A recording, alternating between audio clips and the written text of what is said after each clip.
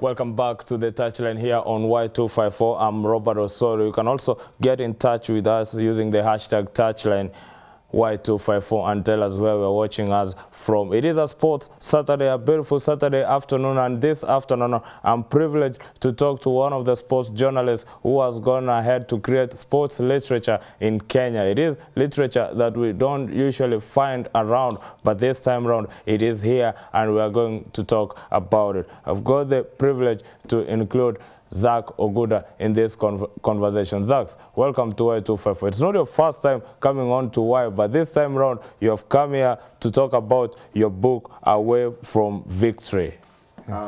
Thanks, Robert, for having me. It's true. This is not my first time here. Yeah. I've taken a bit longer, not that long, but due to commitments here and there, I haven't been able to visit your show the more times I would have liked to. But I'm glad that finally I'm back here and back with good things and greater things that we might want to inform the viewers and every other person about. Let's go ahead and talk about this book, Away from Victory, Pain, Politics and Privilege in Kenyan Football. That is the cover of the book, Away from Victory. What does the book entail when you, let's start with the title itself, Away from Victory. What did you entail in the book? Away from victory itself, without putting the rest of the things that you've said, Away from Victory itself came from the journey we've taken, that this being an AFCON year. It's like we've taken 15 years to make it to AFCON. Yes. So Away from Victory, a lot of people have been celebrating the victory of us going to AFCON. But there are a lot of things that have happened apart from that victory. Yes. So we need, in the book, I focused on things that pertain, things that are not in the victory itself, but things that are away from that victory. Yeah, that's basically it. So in the pain, politics and privilege in Kenyan football, that's when I talk about things that have not made us be at par with the rest on the continent. We are a footballing nation, and every other person feels like we should always be competing with the best in the continent. But the 15-year gap, there are a lot of things that happened in between. So most of those things are entailed in the book. So this majorly a book since 2004 to 2018. Absolutely. Yeah. But in the book itself, you have had major chapters that you have written in the book. And one of them, you'll have to explain to us and understand it, is rewarding the lieutenants. That's your first chapter in the book. It is about kickbacks in the game. Does everything happens in the game, or how do you frame that in the book? That's chapter 1 of the book, rewarding lieutenants. It's not about kickbacks and every other thing. You find that in every other AFCON squad that we had, that was in 2004 and this year, people ask question, why is so and so in the team? Why is so and so not in the team? You find out that there are a lot of people who are in the team because of the association with the guys in power.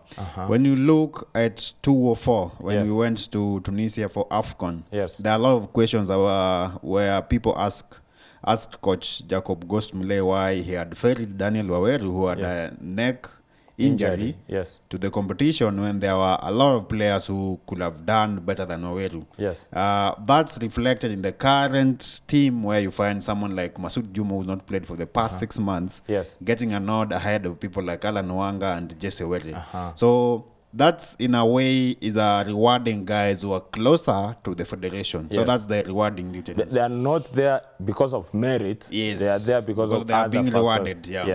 Wow, that's a very big answer that you have got there, because it has been a big conversation in the country for a very long time that we are getting.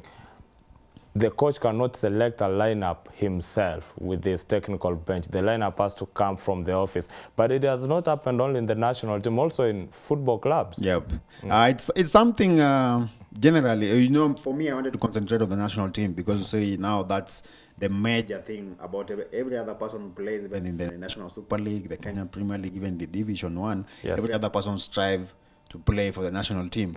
So the road has to start up there. We have to speak about the road up there. Then maybe we might want to reflect the things that happen at the top with the things that happen at club level. Yeah. Well, that's a big one there that we are going to talk about. But then there's the big one, Harambee Stars. Harambee Stars. I usually of the idea that we are not a big footballing nation since when we made it into the Africa Cup of Nations back in '72. For the 5 editions that we played in the Africa Cup of Nations, vis-a-vis the one that we are going to play this, we have only won 1 match. We have never got out of the group stage. Of the competitions that people talk about here at home, the only competition we are proud of is the CECAFA Senior Challenge Cup. Am I right? Am I wrong? You were right. You are right. You see... Just put the mic. Sorry. For someone who's worked or for someone who's traveled even in this overseas country, we're known as an athletics country, not a footballing nation, something of that sort. But for me, I think at times it's just a perception and how we run things. You see, we have a lot of talented guys who can play football, just as the same as we have a lot of talented guys who can do athletics. So the problem here is the systems that are in football, they don't favor the footballers or any aspiring person. So the thing that we have to do is to find the right guys at the help of Harambee Stars. As in chapter 2, I've talked about coaches who at times are just being placed because of the transition or every other thing. You look like someone like Okumbi when Nick Mondo came to power. We just had to do with Bobby Williamson without being given any reasons why the man was going out, and then gave us Okumbi. Okumbi didn't even last. We had Paul Put. Paul Put barely lasted. Now we have Minye.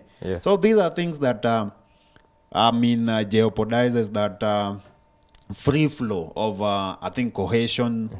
You can't just pick someone today then pick someone tomorrow. I mean, it's a bit of this orientation in a way, and that affects football in a so much way.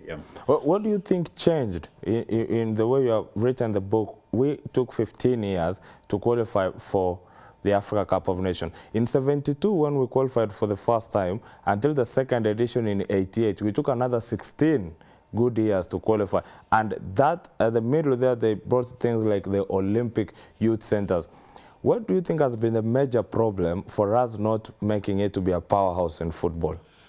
It's a combination. I'll say I won't blame any individual, any specific individual. But I think it's a collection of things. You find out that I think the budget was read the other day.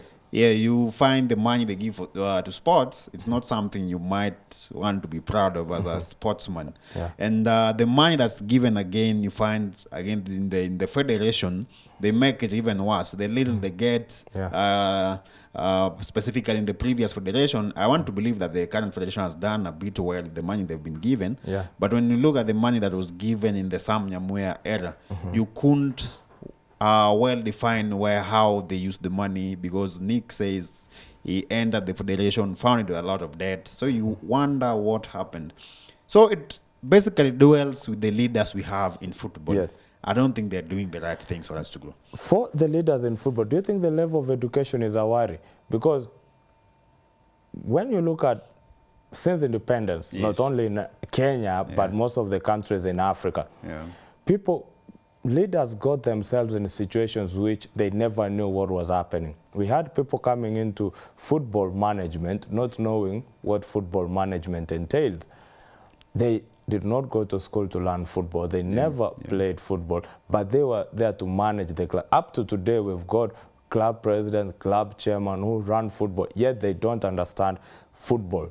Do you think it's a curse to us that these people never went to school and do not understand sports? It's not a curse as per se. I think I'd given that a chapter, but let me just touch on it. You see, people come to football with different aims. People are not into football to make football great the way the guys in England do. I'd even propose that it's better we even had a private entity in football. You see, like the English FA is a private entity. For a private entity, you have to work to earn another contract. That is. So you see, in football, people come with different ideas, mostly for political reasons. when you look at people like Peter Kenneth, Job Omino, Nyamwe at some point, he wanted to vie for governorship or any other thing. There's a rumor he might want to vie for a political seat in the coming future. I don't know how true that is.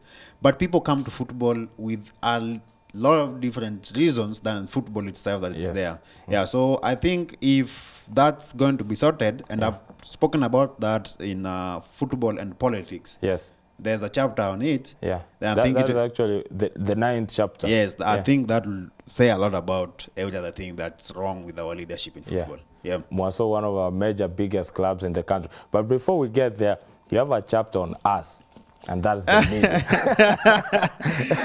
You have a chapter on us.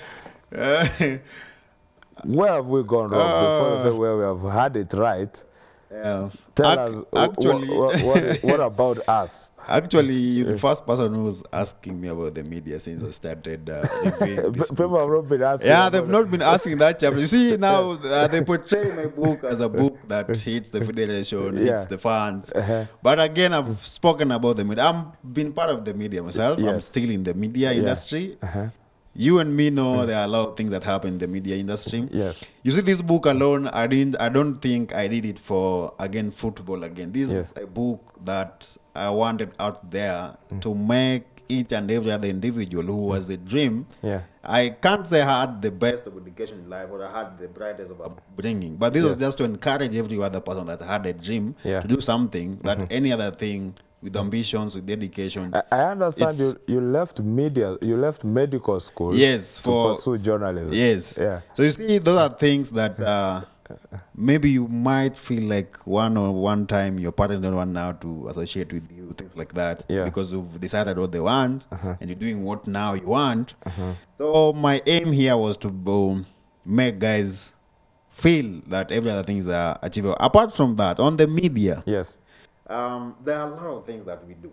Yes. Like media now, it's not like the media we had in yesteryears. You see, like right now when I'm in your show and a sponsor comes, like right now he says, I want my show to run from 2 to 4. Yes.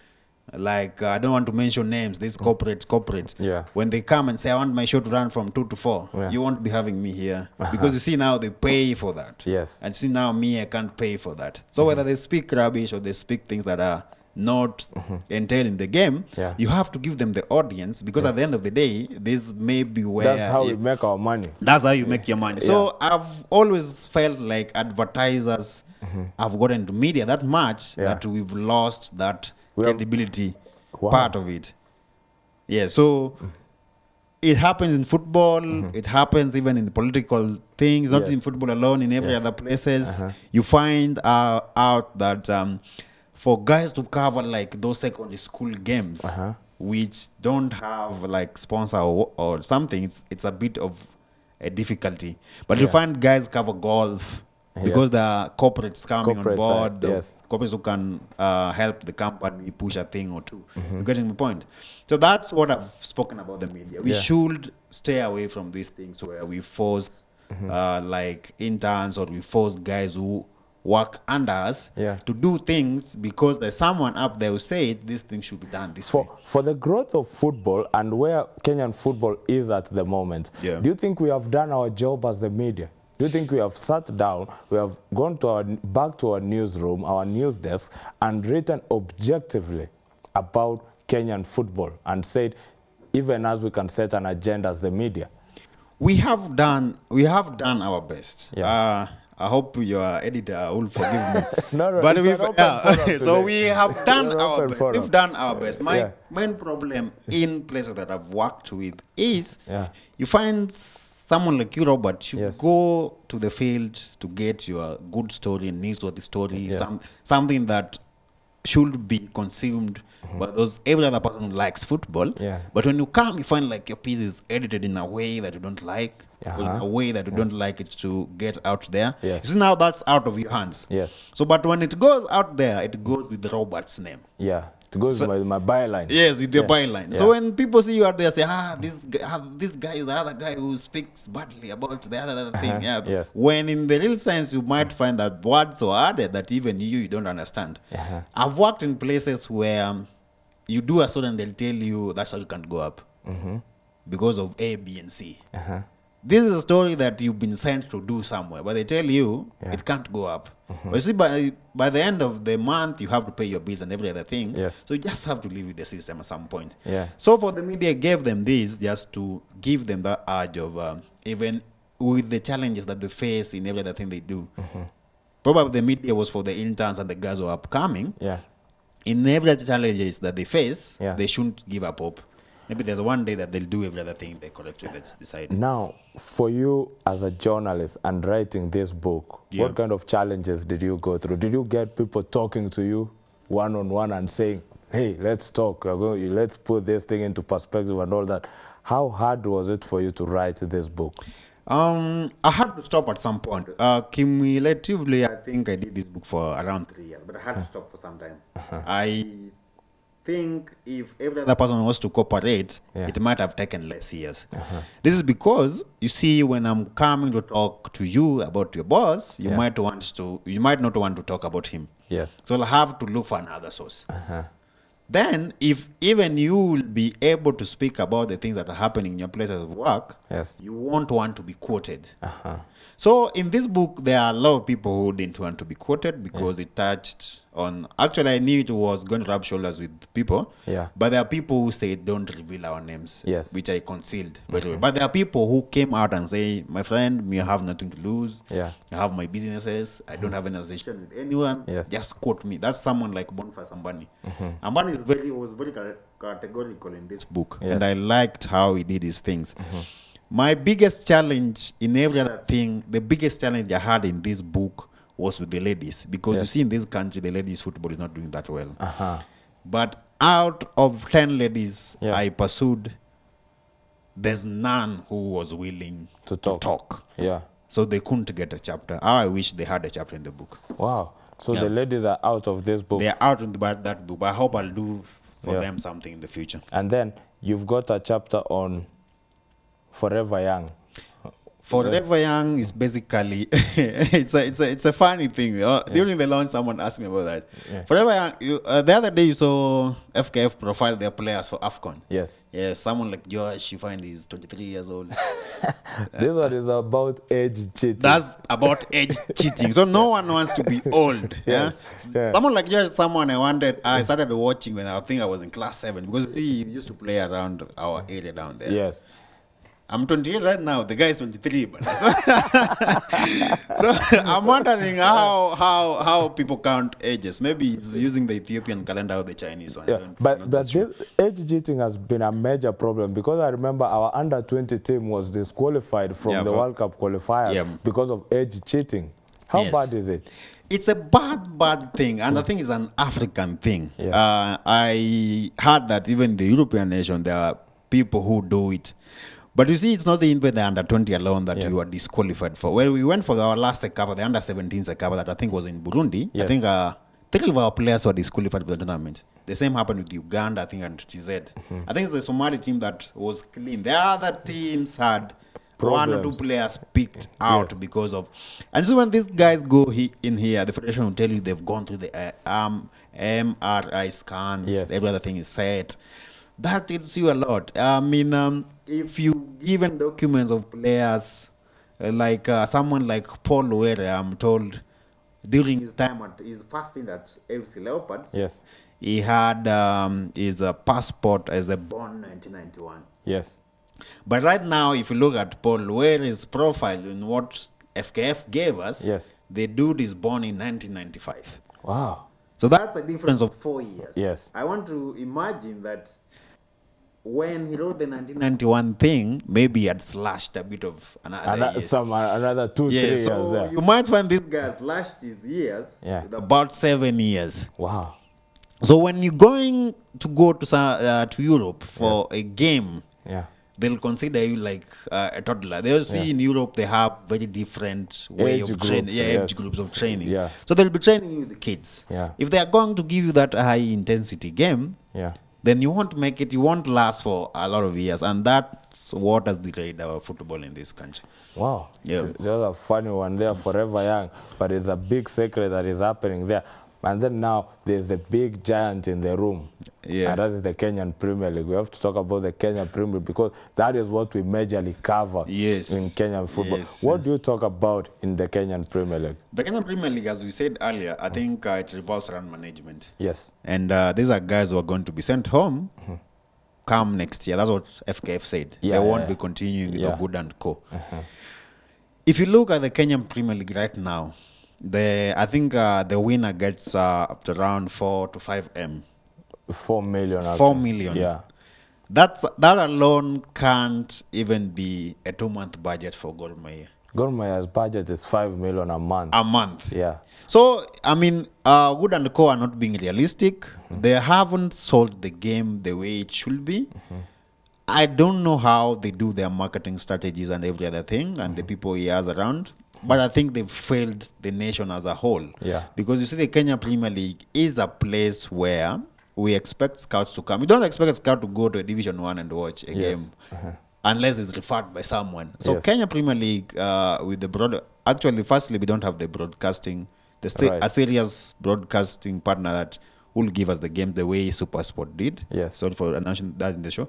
But we need KPL or Good and Co to have guys around them to market our league in a way that we not only benefit the guys here, but we can transport our talents overseas. That's how you want to build a national team. Yeah. If we have a lot of internationals who play in those international leagues, then we improve the quality of the national team. You can't just pick every other player in the Kenyan Premier League to play for your national team if you want to compete with the best in Africa. Wow. The Kenyan Premier League started in 2006, back in 2006. And it has been all for this time round. Marketing has been a major problem for the Kenya Premier League. What else has been bad for them? Apart from marketing, I think, you see, for you to attract good things, you have to be good. Yeah. Yes. Professionally in every other thing you do. Yeah. When you're going to have a team that gives like 3 walkovers, even if a corporate is not in yet, that will give an image of what you people are doing. Yes. I mean, there's no serious team in a top flight league that will give 3 walkovers. Yeah. It's never happened. Secondly, it's how you run your things. Apart from the walkovers, who will we go to if you want this? Who is where? Yes. That's something that I think is not well defined in KPL. Yeah. You find that, like, in every other company that we do, it's always Zax Oguda who's up. Yes. When you ask Zax Oguda who is he working with, I don't think so many people know about guys who work around Zax Oguda. The technocrats. The technocrats about in the Kenya Premier League. People don't know them. People don't know that it's the club chairman who majorly run the league. This is something they don't know. So there's a lot of information that they're hiding that I don't know why. If they get a deal, like the corporates that they have, they don't want to reveal the real deals that they have. Like a lot is under the table. Yes. So if a corporate is going to come, it'll first see how you do your things. If you're doing things shabbily, then definitely they'll be out. They won't want to get involved. What about the war between the Premier League and the federation itself? That has been our major, another major worry for us. Yes. Because you see, the federation wants to run the league. That's what FIFA says. Yeah. But the KPL says they had a deal with the federation that went. Yes. That deal expires next year. 2020. Yeah. So I pray that the entity that we are going to have to run our league in 2020 will work in tandem with the federation. Yeah. And I hope that when they're working in tandem with the federation, they'll be able to point out the problems that they see in the federation. Yeah. You see, when you're going to work with someone and you just a yes man, then we won't have any progress. So I'll wish the big guys who know what they do and the guys who point at the wrongs when there is a wrong. Yeah. Yeah. Well, we are still talking to Zax Oguda, who is a journalist here in Kenya, sports journalist, and this is first book he has written away from football that is dealing with the pain, the politics, and the privilege in Kenyan football. Kenyan football started way back in 1926 with the Gossage Cup. That is one of the most recognized competitions that have been brought up, and also we had the likes of the Remington Cup in the 40s, and we have got other journalists who have written books. We have got the legendary Roy Gashui, who wrote his book also. And we've got Joe Kadenge's book that was written by John Nene. It was a big one for you. We have got also Wandera Gilbert. He wrote a book on Alan Wanga. And now we have got Away from Victory by Zax Oguda, who also writes, you wrote for Soccer. Soccer then right now I'm at Futa. Futa.com. Yes, Futa.com. But he's still writing for us here on Away from Ball. The major question will be your inspiration to write the book. Where did it come from? My inspiration was, I'd seen, let me not say it's a gap as per se, but I felt there's more about football that people are not saying. Yes. Like right now in your station, you can't talk about every other thing. Yeah. Maybe you just touch on them, majorly because of time and every other thing. But you see with a book, you can do any other thing you want. Yeah. You have the liberty of saying what you want, so as long as there are credible things and you get credible interviews from people. Yeah. So in a book, I felt we should have more people who to write more about things that have not been said before. Actually, in this book, in every other chapter, anyone can just write a book about the chapter. You see, when you're talking about Gor Mahia, Gor Mahia is a very, very big club with a very, very rich history. Someone can just do a book about Gor Mahia. Someone can just do a book about edge cheating. So someone can just do a book about Harambee Stars. So I just wanted to touch on simple things, major topics. But I feel there's still a lot of things to write about, apart from our mainstream media and every other thing. And this is the way we should go to have every other thing covered. Before I talk about the funds and the instability in Gor Mahia, club licensing was a major deal in Kenyan football. When CAF said that everybody has to conform to club licensing, they said that all our clubs have to conform to club licensing. But we went ahead to give clubs licenses to go ahead and participate, yet they are not good enough to participate. How dire and bad was it for club licensing in Kenya? Club licensing, majorly what I did was on Moroni Youth and Thika United and a bit of Sofapaka. Because those are the clubs that felt that the all operation was like meant to target them. That's what Adagala still believes. That's what the guy from Thika United still believes. And you see, you can't say like they were wrong. Because in club licensing, every other club was needed, apart from the financial statement, every other club was needed to have a youth team. Every other club was needed to conform with the how they pay players. That's every other player ought to have an account where money is streamed and every other thing, a functioning office and the entire things that you need in a professional club. But you see now, Moroni Youth, Thika United and Sofapaka were locked out at some point. A club like Gor Mahia, Kakamega Homeboys, and let's say Ulinzi is a bit good. And let's say Tusker were given the green light. In that club licensing, I want to tell you that when I was working for soccer, we had this the monthly award thing where we award players who performed well monthly. So there's a time that Kagere had won that month's award. That's after the club had been given a certificate to participate. They've been given the green light that they passed the club licensing thing. But when Kagere came to the office, definitely we are going to give him his money through his bank account. Because we don't deal with cash. You see how the institution work. The guy told us he doesn't have any bank account. That we need to wire the money. Actually, he came with a bag, a very big bag. He wanted the money. The cash in cash. So we asked if that was something that happened to every other person at Gor Mahia. He said, no, there are people who have accounts, but him, he doesn't see the need of an account. So we asked if this is how he runs his thing. He told us that's how he's been doing it with the club. So that alone will tell you the club licensing criteria wasn't followed to the latter. If you look at the clubs now, how many clubs have like youth teams? How many clubs will you say they have their right financial? You see the Nakumat, the Mount Kenya team the other time. They can't even pay players. These are clubs that pass the club licensing thing. So I mean, you can't rubbish the other gala comments like the club licensing was meant to target them. So it was a nice idea if you ask me, but the way it was implemented was where they got it wrong. Finally, you talked about the fans.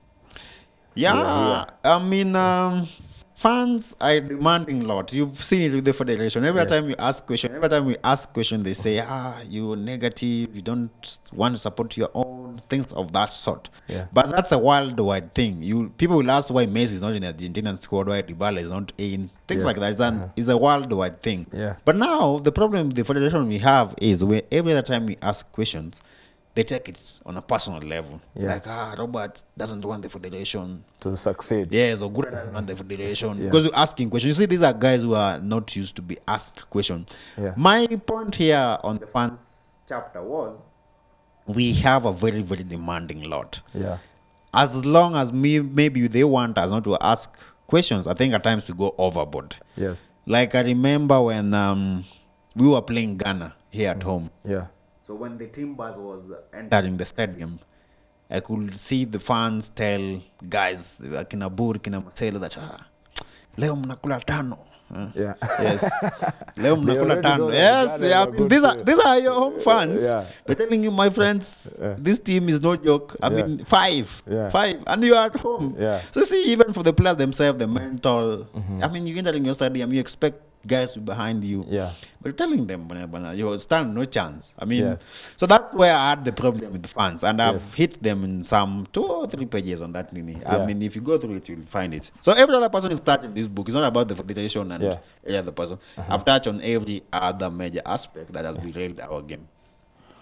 Well, Away from Victory by Zax Oguda is our newest book in Kenyan football. You should read it. Where can we find the book and how much does it go for? The book goes for 1,000 shillings. There's a paybill number that I normally share on my social media handles. That's Zax Oguda on Facebook, Zax Oguda on Twitter, and Zax Oguda on Instagram. The book can be found in a place called, there's a bookshop called Narok Book Club. Narok Book Club is situated in town along Monrovia Street. It's just a starting business. You see, I'm one guy who likes promoting upcoming projects. Majorly, they've been doing online work. Like when you want your book, it's delivered where you are, countrywide. Maybe at a fee. The 1,000 shillings is for guys who want to collect their books at the CBD. But when you're in Kisumu or whether in Turkana, you'll just need to know how much you need to send that via courier service or any other thing. But you'll get the book in every other place. Thanks a lot, Zachary. This is one of the books that we have. The foreword has been written by Boniface Ambani and Sammy Omolo. My director is asking if you have a soft copy. No. I'm still not doing soft copies because I had a very bad experience with the Michelle Obama book. Becoming.